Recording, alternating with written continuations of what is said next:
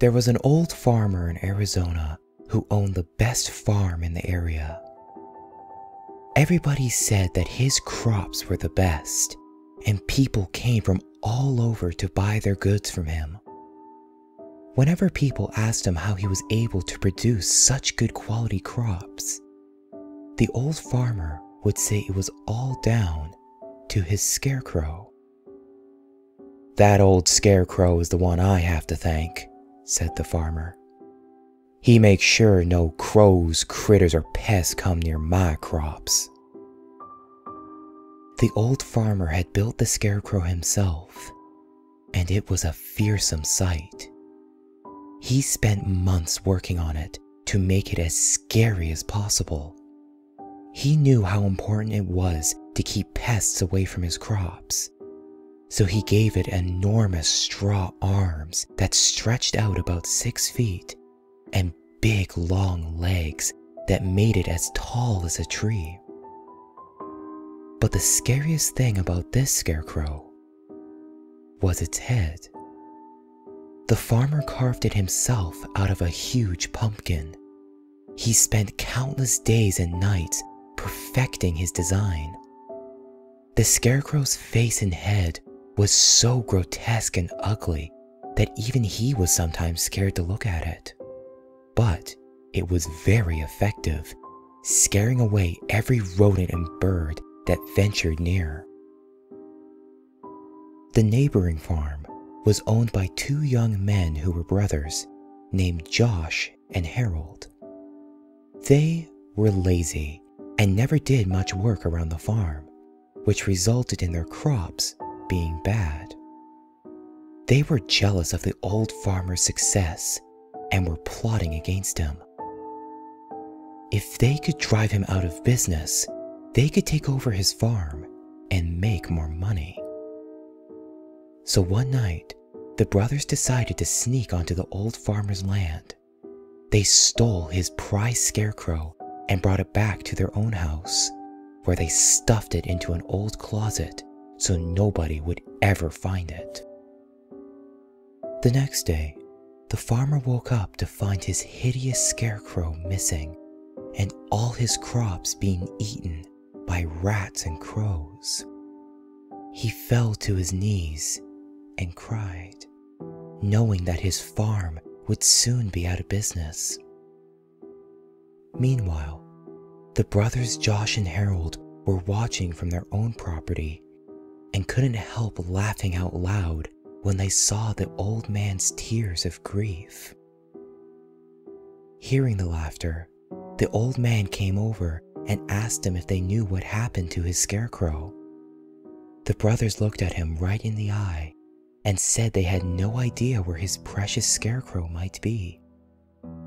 "But you know I'll go out of business and have to sell my farm if I can't find my scarecrow," said the farmer. Josh just laughed in his face, saying, "Well, that's just your tough luck now, isn't it?" "Sucks to be you," giggled Harold. The old farmer walked slowly back to his house, his head hanging down in defeat and depression. That night, Josh and Harold had trouble sleeping.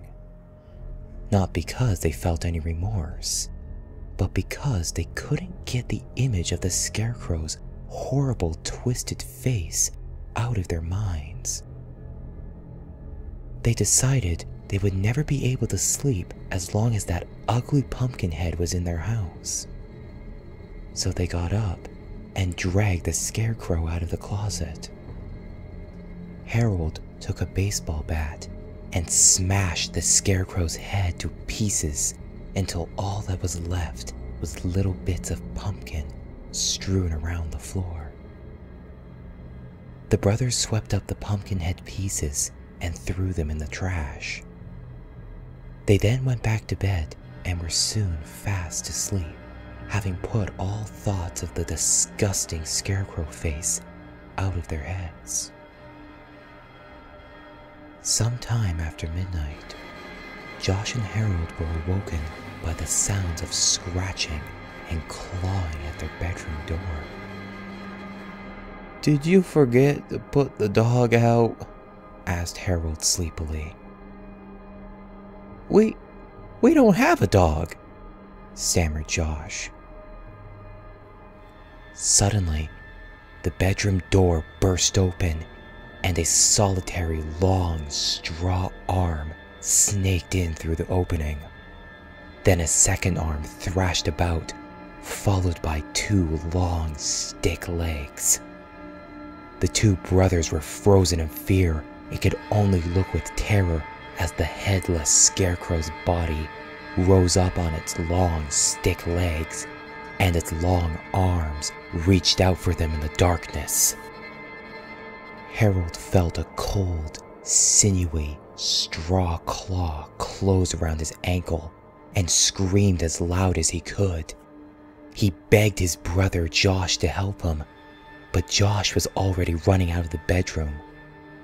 Fleeing in terror, he ran down the hallway, crashed through the front door, and out onto the moonlit road.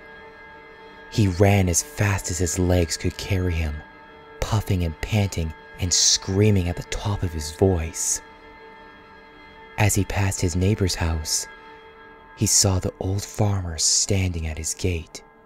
In the moonlight, he could see the farmer just staring at him with a strange smile on his face. Josh kept running, his bare feet slapping against the rough gravel road. He glanced back over his shoulder and saw something that scared him to his very soul. He saw the scarecrow running along the road close behind him. It was gaining on him, coming closer and closer. And that wasn't all he saw.